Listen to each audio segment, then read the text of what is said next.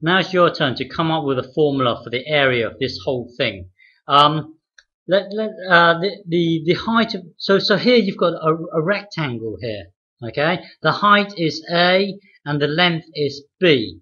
So here this is like a semicircle here, with the center being here, and here you also have a semicircle, the center being here, and here you also have a semicircle, and here you also have a semicircle here.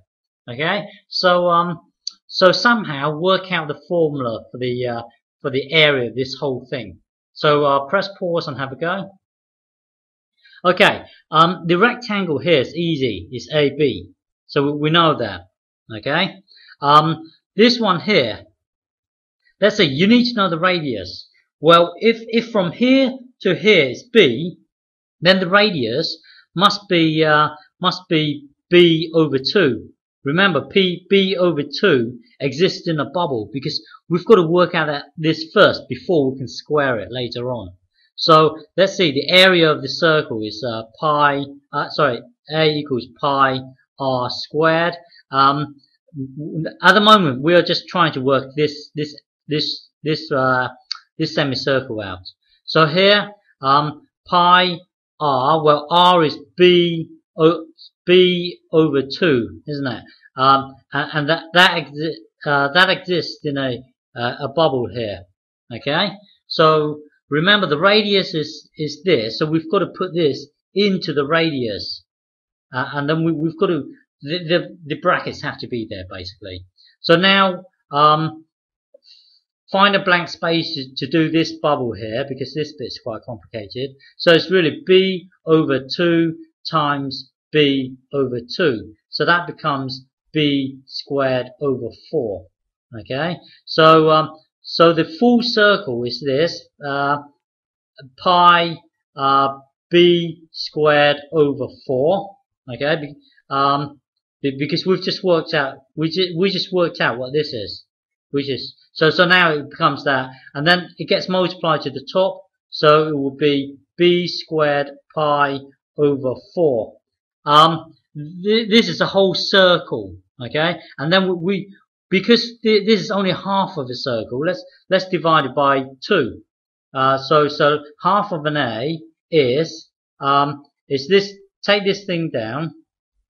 Oh, so this is a whole circle, and then we divide it by 2 because this formula would tell us a whole circle, and because we only want half of the circle, so we have to divide it by 2.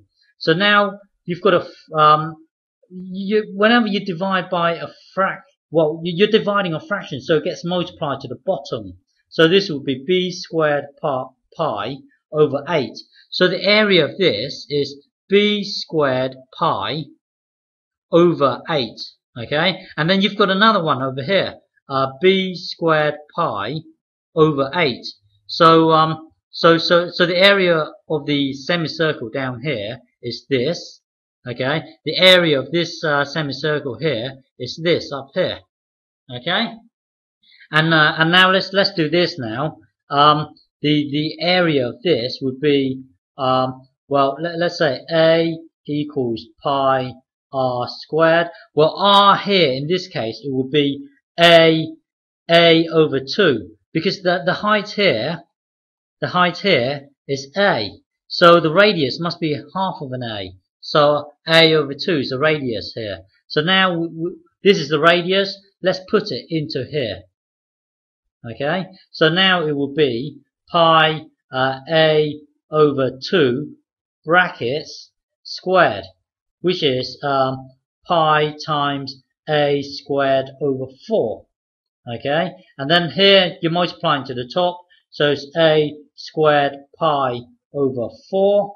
This is the whole of the circle here, like this. Now we've got to divide it by 2. Half of an a equals, well, when you divide this fraction by 2, you're going to have a squared pi over 8. Okay, just like over here, you're dividing by 2. So this here is a squared pi over 8, and this one here is a squared pi over 8. Okay, so now we just need to add up all the components here. So let's do this down here. Hang on. So remember, it's something like this. Hang on. So it's something like this.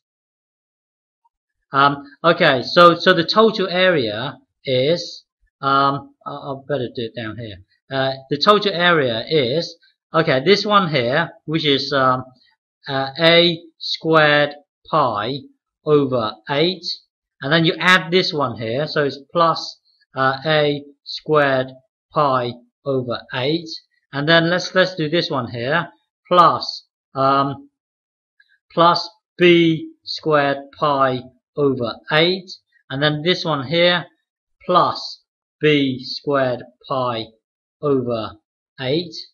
Okay, and then we've got this bit here, which is plus ab. Okay, so look at this up here. This thing here is this bit here. This bit here. Okay, and so basically this is the big semicircle, small semicircle, small semicircle. Okay, let's merge all these together. They've all got the same denominator, so this will become a squared pi plus a squared pi plus b squared pi plus b squared pi all over 8. Okay, and then plus ab. Okay, but we are just merging these four for the time being. Now, here, look at this. This is a Liga. This is a Liga. So you can merge the two entities together. So this will become, hang on, this will become 2 Ligas, a squared pi, and here this is your Ellie graph. Okay, it's something different. So you can't merge this with this one here. It's different. It's something else. So, but you can, however, merge these two. Ellie graph here. So it will be plus 2b squared pi. Okay. So it's getting simpler. Now turn this into a fraction. So hang on, a squared pi plus 2b squared pi all over 8. Plus turn this into a fraction, a over b, ab over 1, and then times top and bottom by 8. Okay, just so that you can get the two denominators here to be the same. Because at the moment we've got one fraction here and we've got another fraction here. In order for us to merge these fractions, the two denominators have to be the same. So here, this will become this. Hang on, 2a squared pi pi plus 2b squared pi over 8. Here, 8ab over 8. Now the two denominators are the same, so you can just merge all of them now. So hang on, 8 here. 2a squared pi plus 2b squared pi, and then plus 8a. And then have a quick glance to see if you can simplify them. Here a Liga, here an Ellie graph, here hippo, something different. Basically, these are all different, so you can't merge them. So this is your final answer. So the formula for this complicated shape here, for the area of this whole thing here, is given by this, by this here. Okay. Yeah. The way we did this earlier was we worked out the area of this, and we worked out the area of this. Well, a better way is to imagine that you've got one whole circle here. So if you look at this here, it's this massive thing, and then you look down here, it's another massive semicircle. So really, all you have to do here is work out the area of this whole big circle. The radius being, well, remember this is A, this is B. Well, the radius here is B over 2. Okay, so here, rather than working out half of the circle and then add another half, just work out the whole circle and just do it, just add them once. So for example, let me just do it. If you follow it, you follow it. If you don't worry about it. Okay, so I'm going to merge these two together to form this whole big circle. The radius being b over 2. So basically, a equals pi r squared. That equals pi b over 2 squared. Okay, and remember this thing here we've worked out it to be b squared over 4. Hang on, and then get the pi times the pi to the top. So b squared pi over 4. Earlier we then divided by 2 because we wanted half of a circle, and then we would do the same thing down here. Well, in this case, just leave as this, and just remember that this is a whole circle. Okay.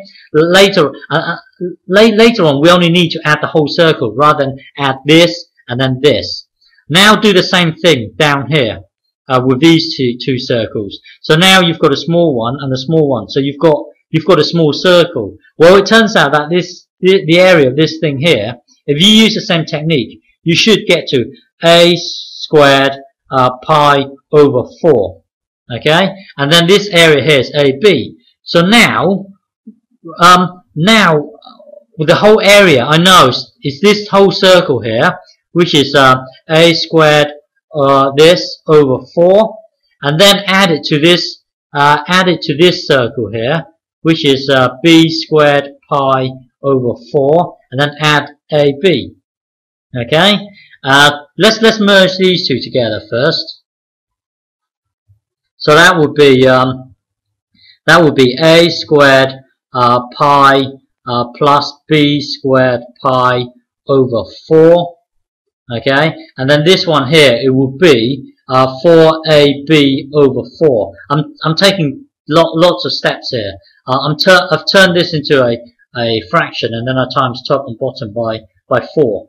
Okay, so now this thing would be a squared pi plus b squared this plus 4ab over 4.